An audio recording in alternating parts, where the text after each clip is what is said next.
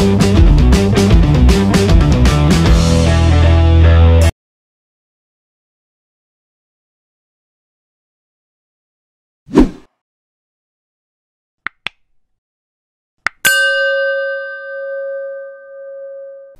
everyone. So today I'm going to talk about stochastic neighbor embedding, which is called tsne. So this tsne is a multivariate data visualization technique. So in this video I'm going to explain you the rationale behind tsne and one of the major extensions of this tsne, which is called tsne also. Since we are living in this big data era, we have a lot of high dimensional data. So because of that, this visualization of this high dimensional data is a very important problem. So when you consider these data visualization techniques, we can broadly categorize them into two subsets. That means the techniques that use dimension reduction and the techniques that don't use dimension reduction. So if you consider the methods that use dimension reduction, we can again categorize them into two subsets, such as linear methods, for an example PCA, and the non-linear methods such as maximum variance unfolding and SNE. So now let's talk about these dimension reduction methods in general. So when you consider these dimension reduction methods in terms of data visualization, what it will do is it will first convert these high dimensional data points into two or three dimensions. Because of that, we can visualize this data based on a scatter plot. Here this main objective is to preserve the most of these significant structures in this high dimensional space as possible in our low dimensional space as well. So if you consider these non-linear methods, what it will do is it will identify a high dimensional manifold first. After that, it will map this high dimensional manifold into a low dimensional manifold. Because of that, we can visualize the data. Okay, so now we can explain this using this example. Here we can treat this graph A as our high dimensional space, which is a 3D space. So now you can see that all these the most significant structure of this data is in a high dimensional manifold. So now what these dimension reduction methods is going to do is it is going to map this high dimensional manifold into a low dimensional manifold, like in this graph C. Because of that, we can visualize this data based on a scatter plot. So these are the main steps of this SNE. So first we are going to calculate the similarities between these high dimensional data points, and we are going to convert these similarities into probabilities. And after that, we are going to do a similar kind of thing for this low dimensional space as well. So that means we are going to calculate these similarities between the low dimensional counterparts as well. But before that, first we are going to initialize these locations of our low dimensional space. So after that, we can convert these similarities into probabilities. Then it is very possible that this low dimensional space at the beginning will not be a good representative in terms of this high dimensional data. So because of that, there is an error between these probabilities. So this error we are going to measure based on a cost function. So basically what we are going to do is we are going to calculate this mismatch in terms of probabilities based on this cost function, and we are going to optimize this cost function based on this gradient descent algorithm iteration by iteration. Because of that, we can at the end obtain this optimal locations of this low dimensional data. Alright, so now I'm going to talk about tsne.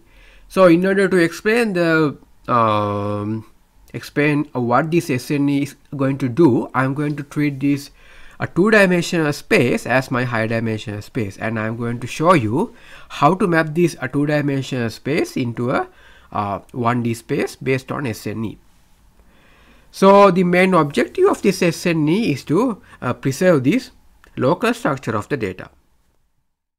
So in this graph, you can see that these data points which belongs to one particular cluster are very nearby with each other. And also you can see, so these kind of characteristics we actually called as local structure of the data. And also you can see that some clusters are well separated from the other clusters. Like here, you can see that this cluster is well separated from the other clusters. So those kind of characteristics we called as global structure of the data. So first, as I told you earlier, this SNE is going to measure the similarities between the data points in this high dimensional space.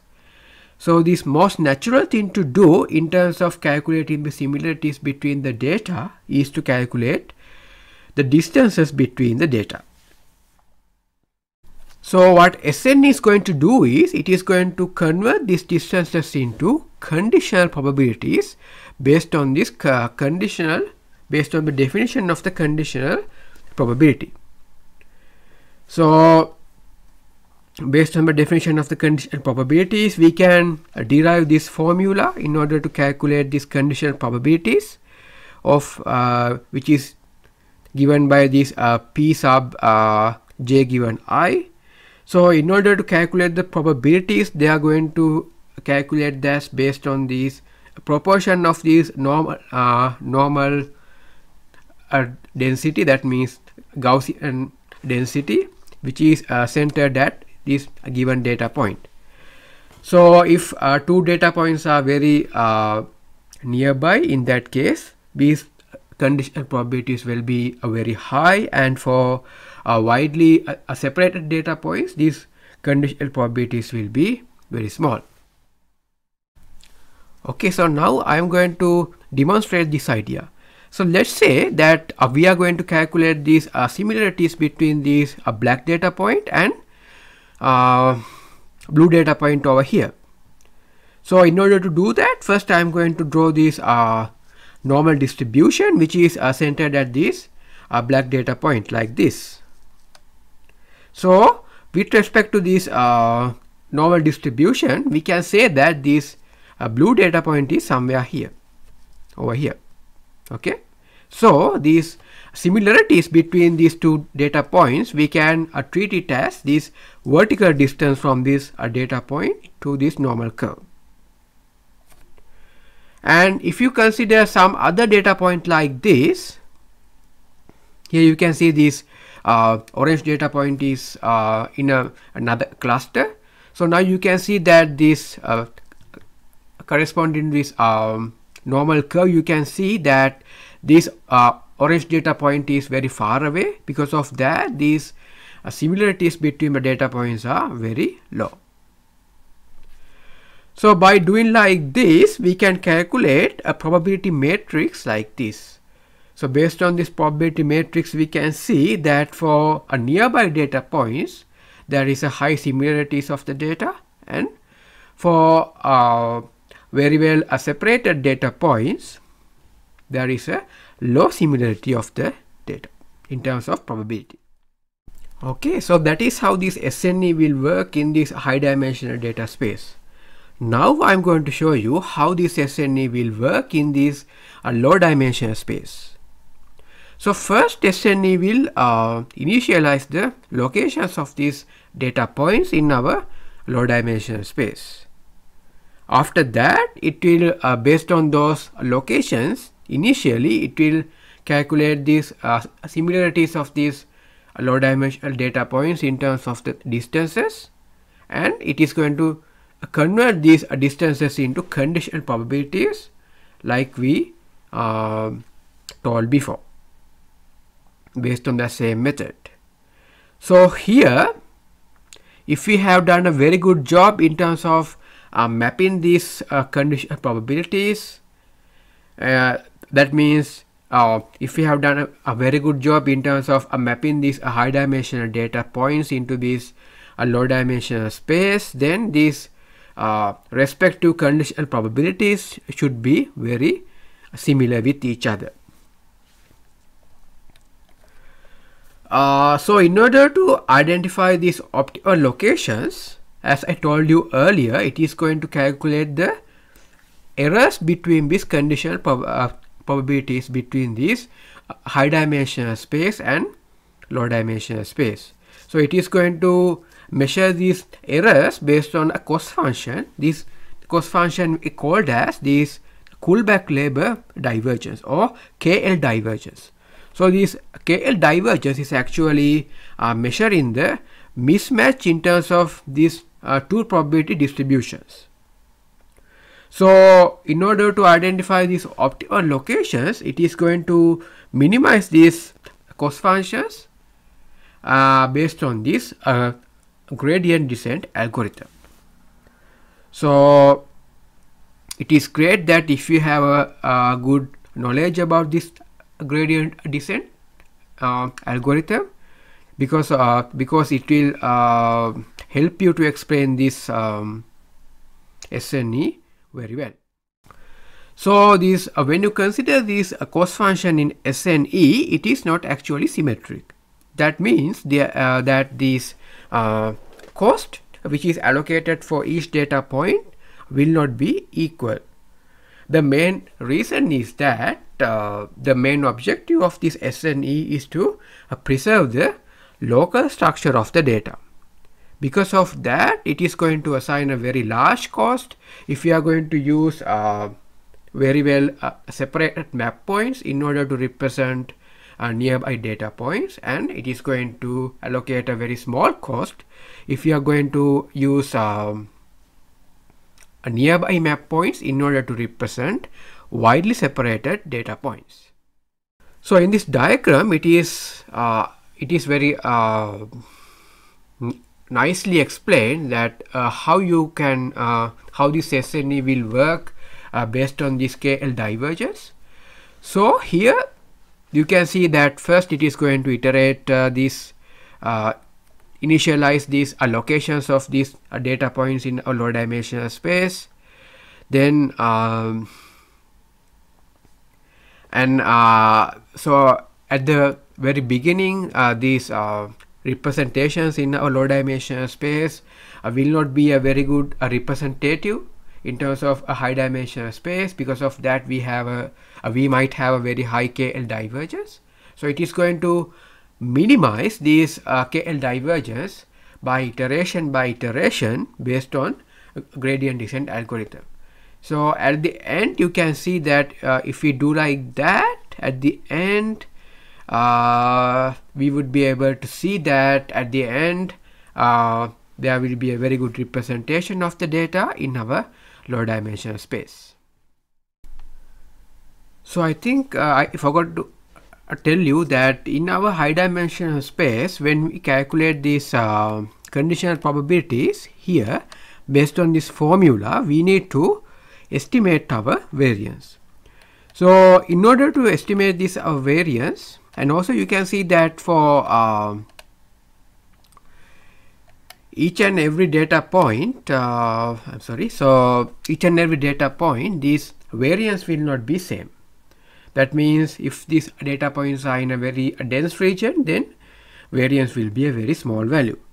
And also if these data points are in a very sparse region, then this variance will be a very high value. At the same time, this variance is associated with another hyperparameter which is called perplexity. So this perplexity actually measures this effective number of neighbors that each data point should have. So this perplexity and variance can be interconnected using these two formulas. So in order to identify the correct value for the variance, first user should give a value for this perplexity. So after that, what this algorithm will do is it will basically solve this equation in order to find the correct value for the variance. So in order to speed up these computations, what it will do is it is going to do a binary search in order to calculate the correct value for this sigma or variance. So although this tsne is doing a very good job in terms of visualizing this high dimensional data, there are mainly two problems which are associated with this tsne. The first problem is that this cost function here in this tsne is very difficult to optimize, and also there's another problem which is called as this crowding problem. So in order to solve this first issue, they have a proposed symmetric version of this KL divergence, which is called this which is denoted using this formula over here. So here, instead of calculating conditional probabilities, they have proposed to calculate joint probabilities between high dimensional data points and low dimensional data points. So these joint probabilities in terms of high dimensional data setting is going to calculate using this formula over here. And when you calculate the gradient of this cost function, it is now in this form. So it is, I mean, relatively in a simpler form compared to the previous form. Because of that, we can very easily compute these gradients. So these gradients can be treated as forces between these two forces between these data points. So there can be actually two types of forces: attractive forces and repulsive forces. So when you consider these data points, all data points will repel each other in order to maintain the structure of the data in low dimensional space. And also, in order to maintain this structure, it will attract nearby data points. Because of that, it will form these attractive forces and repulsive forces. So this gradient can be treated as this resultant force based on these two forces. So now I'm going to talk about this crowding problem. So in this crowding problem, it says that this in this low dimensional space or low dimensional map, that this area which is available to accommodate moderately distant data points will not be large enough compared to this area which is available to accommodate nearby data points. Because of that, these nearby data points will not be represented very well in this low dimensional space. So in order to solve this problem, they have proposed this extension of tsne, which is called this tsne. So this in tsne, what it's going to do is it is going to calculate these high dimensional similarities based on this Gaussian distribution, and in this low dimensional space, it is going to calculate these similarities between the data points in terms of t distribution with 1 degree of freedom, where you can calculate these joint probabilities using this formula. So the main reason behind is that this t distribution with 1 degree of freedom has heavy tails. Because of that, it contains more area to accommodate moderately distant data points in terms of probability compared to a Gaussian distribution. So in my next video, I am going to talk about some examples of this tsne and extensions of this tsne, which will further improve the results of tsne. Thank you.